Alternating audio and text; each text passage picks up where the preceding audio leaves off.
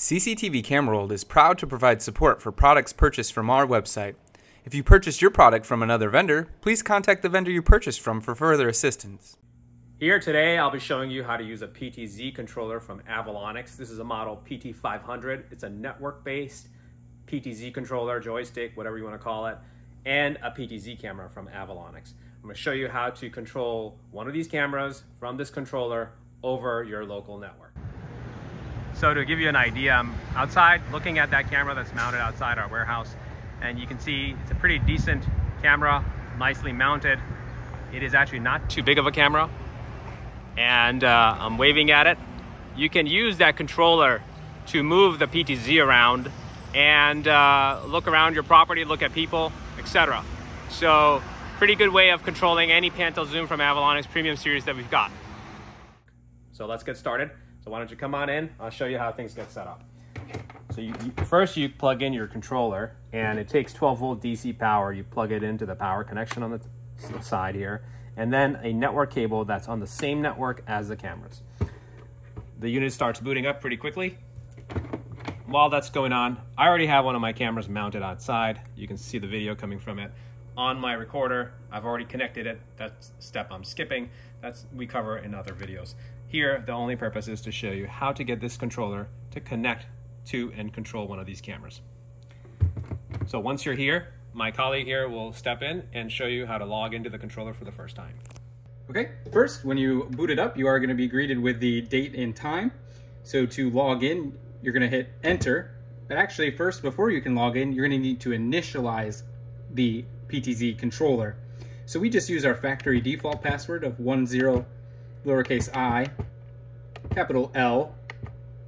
And the important thing to note is I'm using the shift key on the left-hand side of this to switch and toggle between the different letter modes that are available. So if I switch between them, this would be special characters, this would be numbers, this would be lowercase, and this would be uppercase. So you need to switch between the different modes to be able to enter in the password. So I have my 10 lowercase I and then capital L. The rest are all lowercase, so I'm on the lowercase option. I'm going to enter in them one at a time. So T, X. Notice I'm waiting a few seconds in between for that letter to turn into an asterisk before I'm entering it again. That way it saves that letter and I don't accidentally overwrite it. So now I have that password written. I need to use and flick the joystick to go down to the OK field, and I'm going to type the password in again, just to do it a little quicker this time.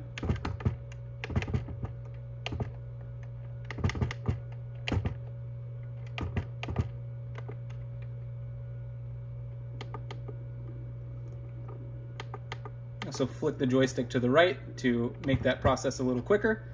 And I've entered in the password. I've entered in it twice correctly. If you were to enter it incorrectly, then you would get a message saying that they don't match. So I'm going to hit enter.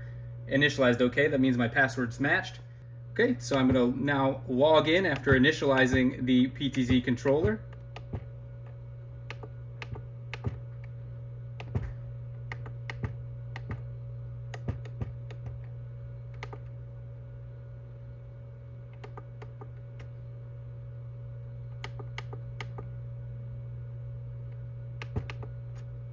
And hit enter.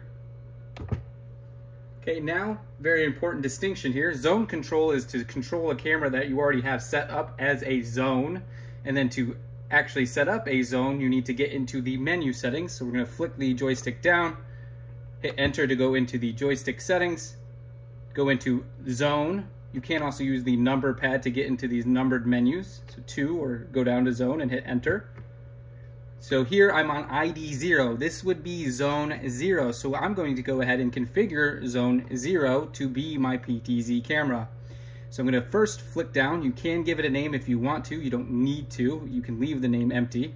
Then on type, I need to go over to SD, which stands for Speed Dome, aka or also known as a PTZ camera.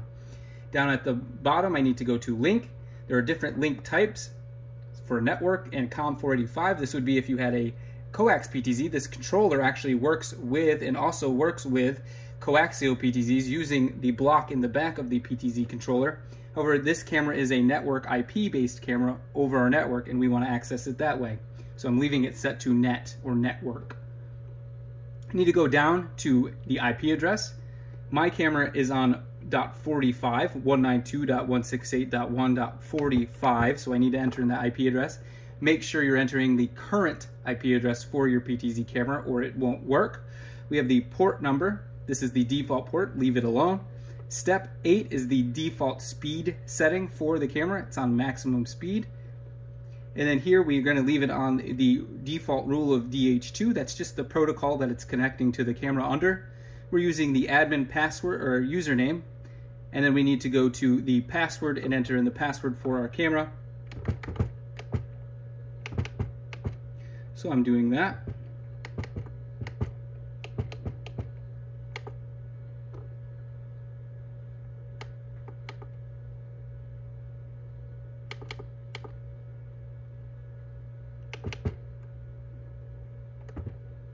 This happens to have a special character, so I need to go here and enter the special character. I've done that, so I'll click enter.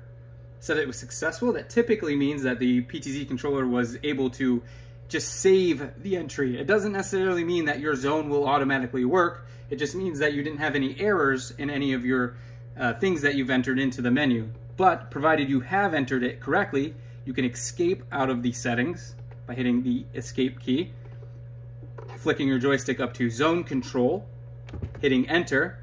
And again, this is the ID of the PTZ camera that we set. We use 0, which is the first ID. ID 2 would be the second ID would be ID 1, but we're just going to use ID 0 that we set up. It's going to go ahead and attempt to connect. So if you entered any of the information wrong, although it was successful on creating the zone, it wouldn't have connected and you wouldn't see this screen. You would have received some sort of network error, username or password error, or some other error that's preventing you from getting to the camera. We entered everything correctly and we didn't have an issue with our password or IP address, and then we're in the camera. Now the tricky part is with this is sometimes you may not get control. So right now we are using the joystick. I'm able to, use the cardinal directions on the joystick to pan and tilt the camera and then twist the joystick to do zooming action. So we twist to the right to zoom in. So we're twisting to the right to zoom in. We twist to the left to zoom out. And I'm able to do this on the PTZ just by entering in the ID. So that's the basic function of getting a camera added to the controller and then getting to that PTZ camera from that zone that we've entered. There are also additional options here that you can configure for your PTZ camera and access them from these various buttons here next to the joystick. I'll pass it back to my colleague for additional comments. So I'm going to show you here what you can expect when you're controlling a pan tilt zoom camera. The reason people get a joystick controller is for fluid movement and fast movement. Usually you could use a computer, mouse, or your phone app.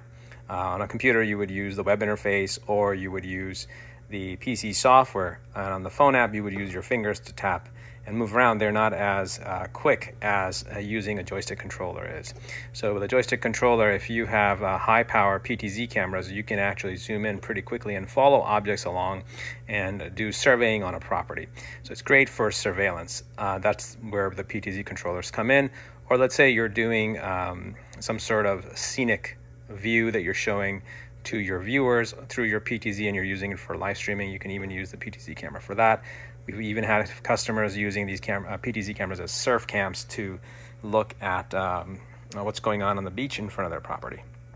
So lots of different uses for using a PTZ controller. Is primarily the fluid movement you get, the quick zoom that you can do with it. What I wanted to show on the joystick are some of the LEDs you see on there. So on the right hand side, the power LED tells you the controller is on. Of course, when it's on, you'll also see your on-screen display menu. The net is for established network connection going back to your switch. And the RX and TX is when it's actually communicating actively with the device. This controller can be used with our Smart PSS software with a Windows computer. So this thing does have a USB port. It comes with a USB cable in the box. And then you can also use it with 485 and 232 cameras, but those cameras are hard to find these days. That's not really what these PTZ controllers are used for. They're primarily now network-based controllers.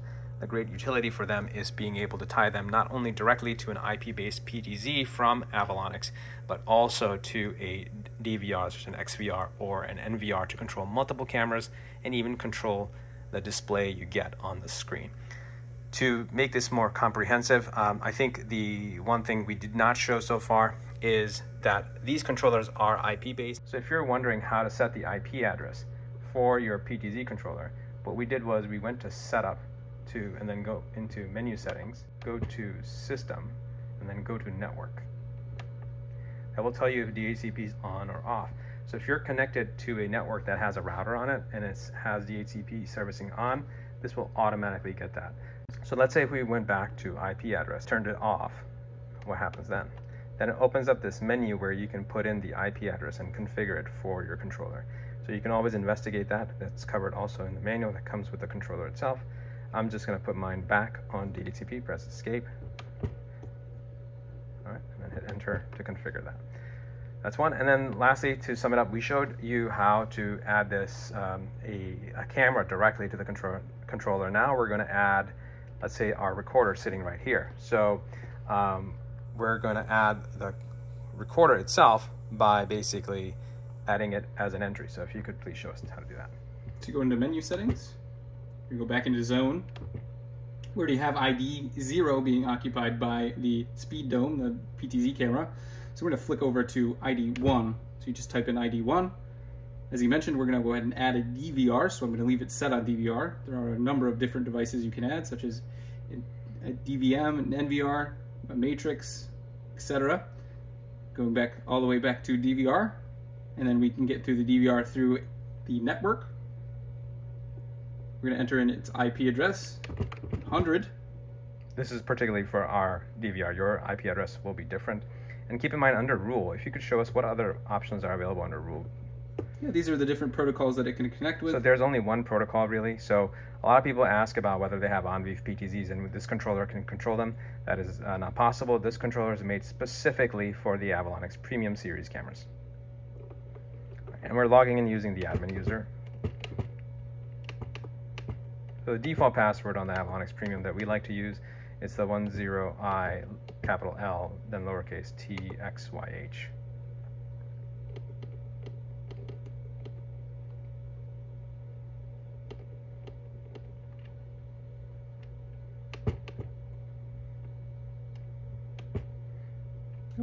So I do have to give it a different name. So because we had a blank name for the camera when we made the first entry, it recognizes that as a particular name. So it didn't let us enter that. So we're going to do ID 1. And then for the name, we do have to set a name. We're just naming it DVR, all lowercase.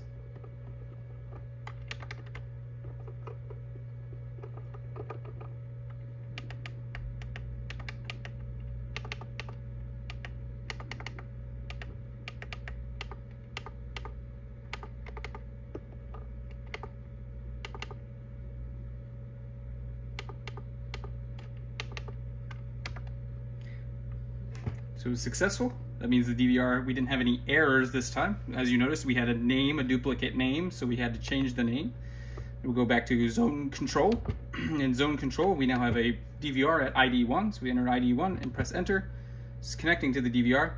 Now you'll notice, like I mentioned, if you don't have a PTZ selected, you have a different screen on the actual keyboard, and then you'll sit here and play with your keyboard, but all it'll do is change the views on your DVR. Well, that may be useful for somebody who's attending your security camera system and they need to look at different camera views. They can easily toggle between them using the different joystick options. However, as we mentioned, getting back to the camera, we want to go ahead and control this PTZ from the controller through our DVR. So as I was explaining earlier, when you have a PTZ connected to an NVR or DVR system and you want to use that camera through the DVR, you do have to first do a couple things to get to the PTZ through the recorder. So first we need to tap on the Use button. Whoops, and that channel just so happens to be channel 5, so I need to enter in channel 5 on my DVR, and then click PTZ. So first you type the number of the channel that you want to control, then you click the PTZ button. Now we're getting to the PTZ menu that we saw when we accessed the camera directly. And using the joystick, we're able to control that camera that's actually connected to the DVR, either through the network or directly, and then control that camera from the recorder, not directly to the camera. Okay, that's pretty much it. So let me show you one more time. So let's say you are starting from the beginning to go and access the device you set up. So this is how you'll pull it up. So first you press enter, and then you type in the ID of the device. This is the ID of our DVR that we entered, and then hit enter. And then it's going to connect. When it does connect successfully, it'll give you this message. And now let's say you want to just flick the joystick around. Watch what happens. It just goes and changes through channels. We only have one camera added on channel 5. That's the pan tilt zoom for this demo. So that's why you're seeing there's no video on the other channels. We did that on purpose. Now, let's say we want to control that PTZ. You would enter the channel number first of that camera you want to control. So it's 5 in my case, and then click on the word PTZ. Now it connects to that, and now if I try to control, it will move around the camera. So that's how you control a PTZ or many PTZs connected to NVR or DVR from Avalonix. The main thing here is to take away, besides all the setup, compatibility-wise, these controllers are made specifically for the Avalonix Premium Series. We do have another series of controllers for our other Avalonix series as well. This is for the Avalonix Premium Series of products. Last but not least, if you somehow lock yourself out of the PTZ controller, or somebody set a password at your company that you're not sure what it's set to, you can easily reset it by going back to the menu. If you're in a NVR or DVR, you do need to hit the ID button first, which takes you back to the ID page or the menu, and then hit escape to get back out. Escape, escape. So you're probably at this screen if you're unable to log into the PTZ controller. To reset it, you need to press and hold on the escape button for 15 to 20 seconds. You can either use the clock on the PTZ or count in your head until that 15 to 20 seconds has expired. And then the controller itself will reboot, as it just did, and it'll get back to the initialization page that we were at the beginning of this video.